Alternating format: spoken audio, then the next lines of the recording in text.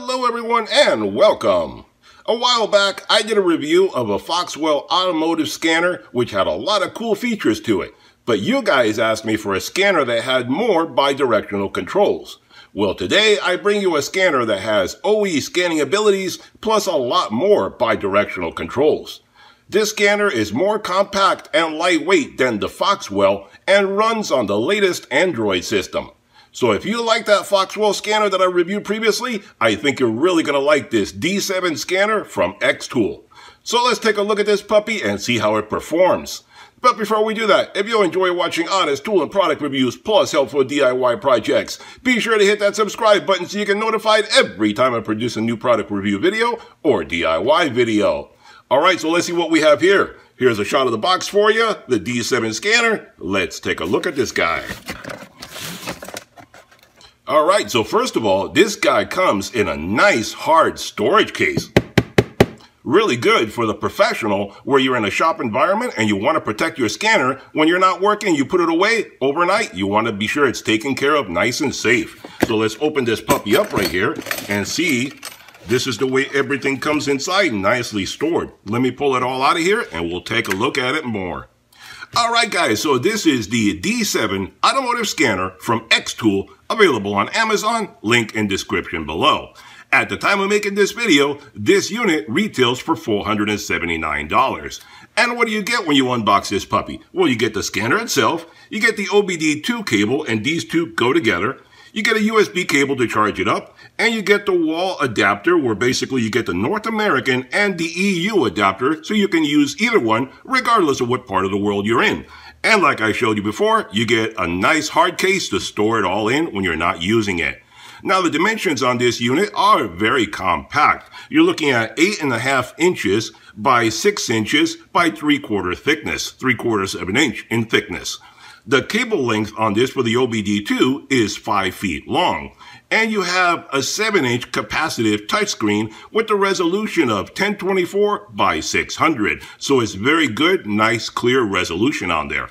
The unit is powered by a quad-core 1.6 gigahertz processor running on the latest Android system. So this is basically a tablet that does automotive scanning. You can use it as a tablet also, because you can go on the internet, go on the web, browse different websites and stuff like that when you need to. If you're looking up something, instead of having to go to a computer or a different tablet, you can look it all up right here. So it does double duty. It has 32 gigabytes of onboard memory, and it has Wi-Fi connectivity for updates and, like I said, using it on the web, looking up things that you need, etc. It supports 14 different languages, so regardless of what part of the world you're in or what language you're comfortable with, it can help you. Now this is an all-systems OE diagnostic tool that can access and diagnose all available modules on your particular vehicle, including such things as a PCM, ECM, EPS, PDM, TPM, BCM, TPMS, SAS, fuel system, light system, AC system, and more. It can read and clear codes, view live data like transmission fluid temperature, cylinder balance rates, engine RPM, freeze frame, and perform active tests, read ECU info, etc.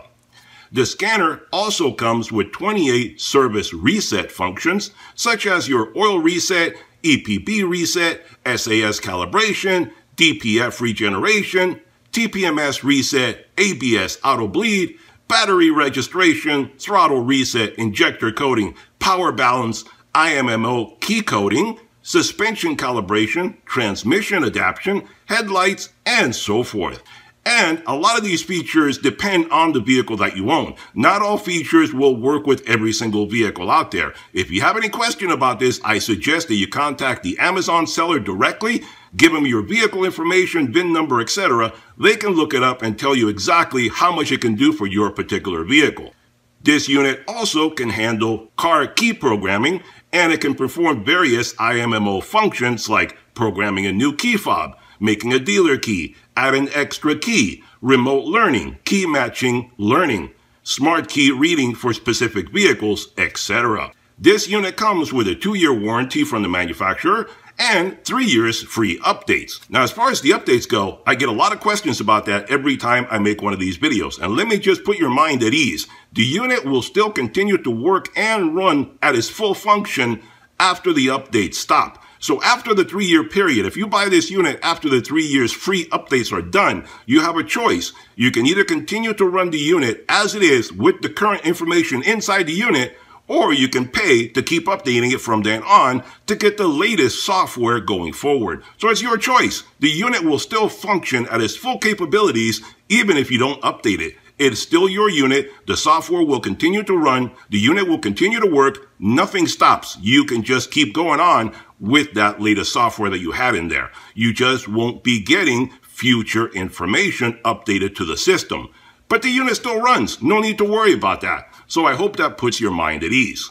So this unit is great for the professional technician, the DIYer, or anyone that wants more control and repair and diagnostic ability over their modern cars. So let's test this puppy out and see how it performs. Alright guys, so here we are looking at the scanner itself, and this is the front screen that you see when you're going to be doing diagnostics. Now you have a lot of different things you can select on here as far as going backwards, this, that, and the other. And if you hit this button here, this is where it becomes a tablet, and you can select from all the different functions on here, whether it's settings or taking pictures or whatever, videos, storing different files that you may want, going on the internet, all that kind of good stuff. You can handle it through this screen. But if you go back to there, then you're back in the diagnostic function. So there you go. So this is where you would start if you're going to be starting to do some diagnostics. And let me tell you some of the different functions that you have available here. Now, the auto scan and diagnostic, that's self-explanatory, basically, where the unit will connect to the vehicle by itself and you don't need to do anything. If it doesn't happen to work with your particular vehicle, you can always input it manually. But the auto scan is just quicker and easier. And here you have more functions here, different settings, the update function there. Here you have the special functions, which are the resets. I'll show you that in a minute. You can have the unit perform a report for you if you were using this for diagnostic of your vehicle at home and you wanted to get more information and just, disconnect from the unit for a while. Or if you're a mechanic and you wanted to print it out for a customer, you can have it print out a report of all the problems that you found. And the remote control function is something very convenient where whether you're a professional or a DIYer, if you have a problem you can't figure out, the unit's giving you trouble, whatever the case may come up, you can connect to Xtool directly, and a technician there basically can come on and do remote control of the unit itself and help walk you through different functions of it. So that's something rather useful right there that this unit has that some other units out there may not have. Now let's take a look at the special functions, because I know that's something that is of interest to a lot of you guys, is all the different resets that this has. You may want to pause the video if you want to see if a reset that you want for your vehicle is included in this unit. I'm just going to scroll through it very slowly so you can get a good look at it. You can see a lot of the different resets there. And then if you scroll up, you can see some more resets. There you go. I'll stop at that screen right there. You can see some of the resets that are available for you right there. And not all resets will be available for all vehicles. Just because the machine has it doesn't mean that your vehicle will have it. So keep that in mind. You have to be sure that your vehicle has it. And then that's the latest one right there. So your vehicle has to be compatible. It has to be able to do this stuff for the machine to be able to communicate with it and allow it to do it. So just because it's here doesn't mean that your vehicle will have this function. For example, I have several vehicles, and if I connect this machine to it, every vehicle is going to have something different that it can do and other things that it cannot do, as I will show you. So you push the button there, you go back to it, and let's see, let's start doing some diagnostic. I'm not going to do a lot of diagnostic because most of you guys should know how these machines work, but let's take a look at some of the things that it can do. And obviously one of the things as well is that in this small little introduction video, I can't do justice to all the different things that this guy can do. I would have to have hundreds of cars available and spend hours just going through all the different functions that it can do. It is very detailed. And that's one reason that you should read the manual that comes with the unit, and that way you can be very, very familiar as to everything that this unit can do. So let's just do a little bit of digging through it. So I have to put the key in the car and get it started. You're going to hear the annoying buzzer. Sorry about that.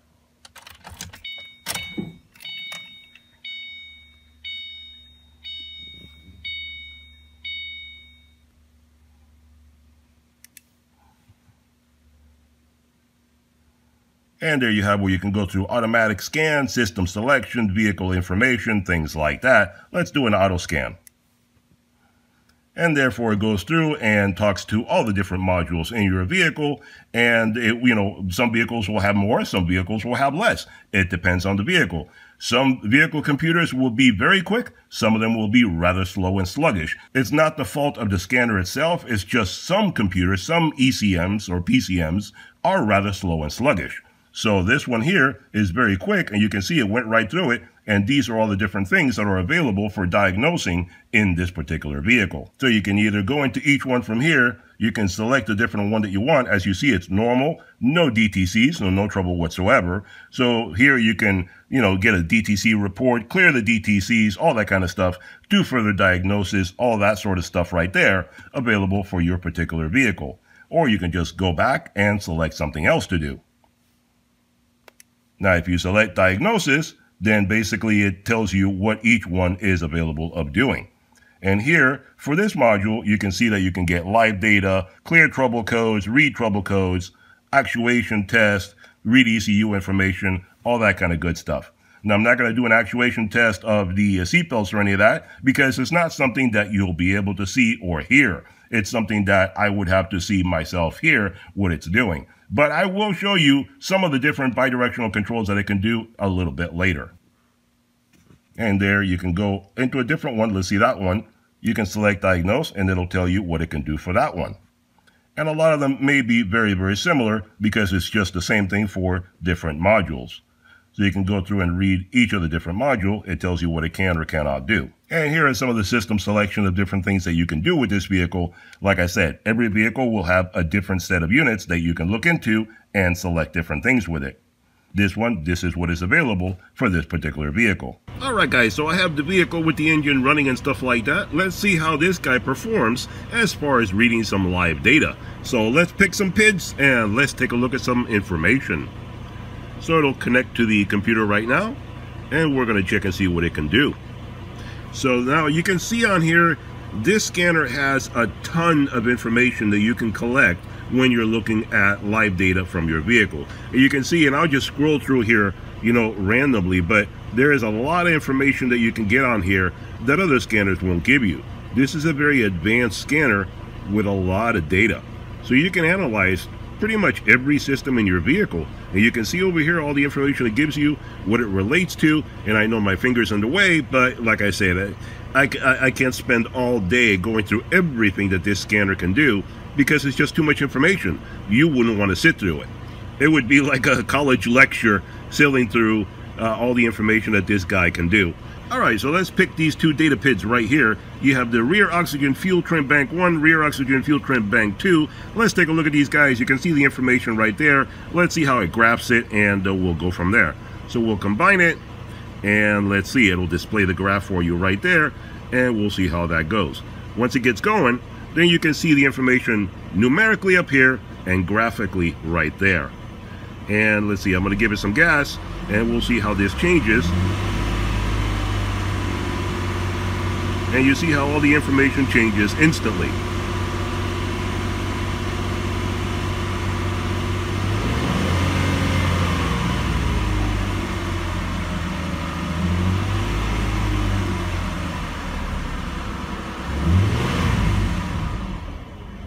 And it is pretty snappy. It really keeps up with what's going on very, very quickly. So that's actually a very fast scanner right there. And let me go back and pick something else. All right, so let's see right here. Let's look at the short-term fuel trim right there, 1 and 2. I selected those two. You can see it right there numerically. Let's combine them and see how it looks in a graph. And actually, I left the other two in there, so we're getting 4 data PIDs in there right now. So you can see all those different things going on right now. So you'll see how things change as one goes up, the other goes down, that kind of thing. And you can see very extensively, you can get a lot of information out of that one graph.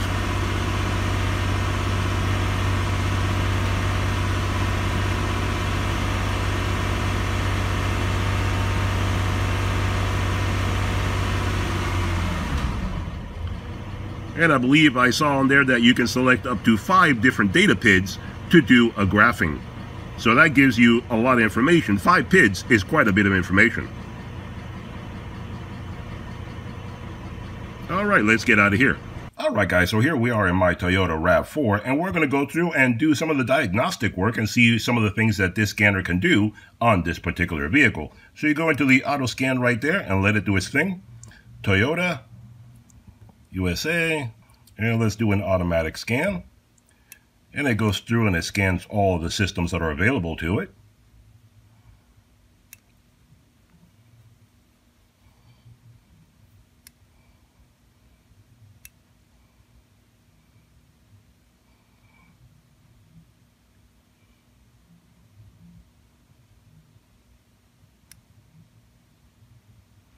And there you have all the different systems over here that you can see that are available to this scanner right now. Every vehicle is going to have different systems available to it. Not every vehicle is going to be identical. So you have to plug this into your vehicle and see exactly all the things you can do. But you can see you have a lot of things that are OE limited right there, a lot of things that other scanners would not be able to do. So let's diagnose some of these things. They technically call it diagnosis. We're not going to diagnose because there are no problems. As you can see, there's no DTCs to worry about. But what I'm going to do is I'm going to show you some of the actuation functions that this scanner can do. So let's diagnose the engine and ECT right there. Okay. And let's see, actuation test. You can go through a lot of different things. You can do freeze frame. There is no freeze frame. See, no freeze frame data. But let's do an actuation test, because I know for you guys, if you don't see it, if you don't hear it, it never happened. So I'm going to show you some of the things that this guy can do.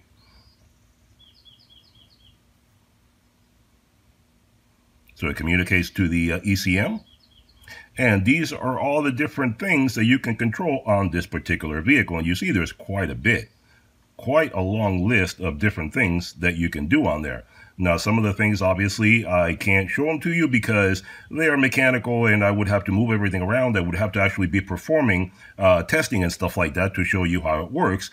So one of the things that I can do right now is turn on the electronic cooling fans, and you should be able to hear that go on and off.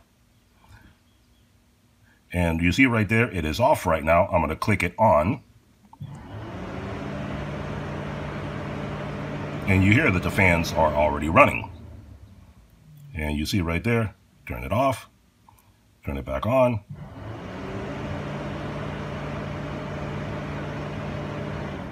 And you can hear it running, and you see it right there that it goes on and off. So that right there is showing you something that is very easy that I can actually demonstrate, and you can hear it taking place, a bidirectional control.